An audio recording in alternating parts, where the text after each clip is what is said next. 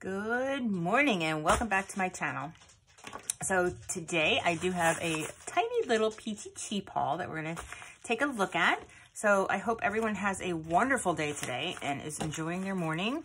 To be honest with you, early mornings are the best time of day for me. I just love them so much because either people are sleeping or off to work, and I just get that little bit of time before I go off to work, because after work it's boom, all systems go, right? From the time you get off of work till the time you go to bed. So I love the morning, love it. So that's why I'm down here showing you this recent order from Peachy Cheap that I got. So let's go ahead and get into it. I just opened it now. I almost forgot what it was. Isn't that funny? Okay. So this is the like the truck card kit kind of thing, I'll call it. So it comes with, well, here, so let me show you. Here's the dies and the stamps, right? So I thought this was really cute, and I don't have, like, I love the truck thing, but I don't have a stamp or a die or that. So they had this on sale. I figured, let me get it. It was probably like 12 bucks because I don't normally spend more than that on Peachy Cheap. So you have your truck, you have your little pieces to go along with it, your little like ornamental pieces, and then it has get well, birthday wishes, hugs and kisses. I thought you could use a little pick-me-up. So it's pretty versatile, right? And I have other stamps. I can do different things with the sentiments. I'm not worried about that too much. And it does come with, it looks like it comes with a bundle of hearts and a bundle of flowers that you can stick in your back truck there. But then we can also get creative around Christmas time and Halloween and fall, right? And put little fun stuff in the back of the truck. So that's really why I ordered this. Now, it turned out to be a kit. So it comes with like these bubble pieces so you can make it a shaker, right? So that's cute too. You get 6 shaker pieces in here, and then you get your cards. So let's take a look at these. And I'm thinking this isn't anything, well, I guess you could mail it off in the mail if you're doing like a package, and you can add it to the package. But otherwise, I think these are gonna have to be like given to people in person, because, all right, so you have your card, right? And then you have your truck cut out, and then this little guy here is going to sneak inside of that, just like that. So you see how he sticks out? Can you tell that? Right, so he sticks out, and then you put your little shaker bits in there. Boop, boop, boop. You'll stamp the car. Well, we can't see, but you'll stamp the car behind that, and then you can go ahead and just decorate, embellish the front of your card.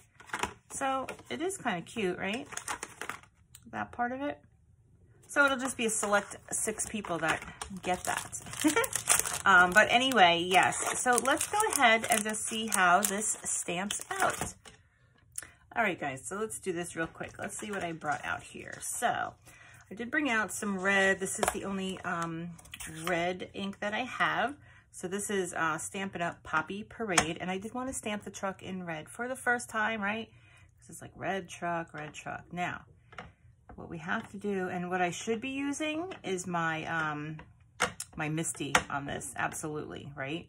Because we know that I'm not going to get a perfect stamp on this first go around. So I'm just trying to ink it up really well.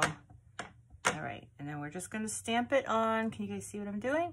We're going to stamp it on. This is the cardstock that I use for my cards from Amazon. Like a whole ream of this for like 10 bucks, guys. All right, so we're gonna do that. See, not too bad, but I think if I was using the Misty, it would definitely be a clearer, you know, more solid image. But for today and for now, just to test these out. And then I wanted to put some of these hearts in the back. So let's use this Seedless Preserves for that. All right, so we're gonna stamp that up. This is just a test, guys, just a test. Okay, and then I do want to stamp that off a little bit just to see how it looks. Okay. And sometimes if you do that, it helps to ink up your stamps really well. All right, so then we're gonna go ahead and just kind of layer this on the back of the truck, right? Because he's carrying the hearts. Okay, so look. We're carrying hearts in the back of our truck. Now, I think those would look really cute if we could glitter those up or something. Okay, but either way, we see how that works. And then what we can also do while we're here, let's do it while we're here, right? So let's do another truck. Okay, I'll just do another one real quick because I want to try the flowers too that go in the back of the bed. All right, so let's put another truck down here. All right, that one actually stamped a little bit better, probably because I had already stamped it. And let's find our flowers. Okay, now here is our flowers. You know what I'm gonna do? Because I don't wanna, let me take this one off for a second. Put the flowers on here, because there is one other thing we have to stamp to get this truck down right. So let's just stamp off over here the flowers. Oh, those are really pretty. Okay, and then we'll put those on the back of the truck. Okay, perfect. Let's cover these up. Cover, cover, cover. Now, guys, I guess it's just a matter of what colors we select at this point, right? But if you can see how pretty the flower is and how pretty the hearts are. And guys, I didn't say, this is Jilli bean soup, this collection. Okay, stamps too, yep, everything. All right, so now the last piece is this fence, like gate, I guess we'll call it, to the truck. So we also want to stamp that. I'm going to stamp that in black and see how that comes out. I'm getting this ink all over me. Let's move this over here, and then we'll go ahead and clean all this up because we do want to wipe our stamps down pretty quickly after we're done using them. All right, so let's go ahead and stamp this one. All right, and go over here. And this is just a basic black. It's kind of light, so that might be okay. But again, to get a darker, crisper color, we're definitely going to want to use our Misty or some sort of, I know Stampin' Up makes the Stamparatus, but we're going to want to use something similar to this to get our crispest, bestest picture. Okay, so now I'm going to go ahead and take this, if you can see, and we're going to put it right along there and see how it comes out. See how it looks. Maybe we don't even want this piece on here. I guess we're going to go there, right? Right on top. Yeah, see, it's hard to tell. Can't really tell it's there. Probably has to be like a deeper, darker black. All right. But overall, I am really excited about this set because I think we can use this in so many different types of card situations.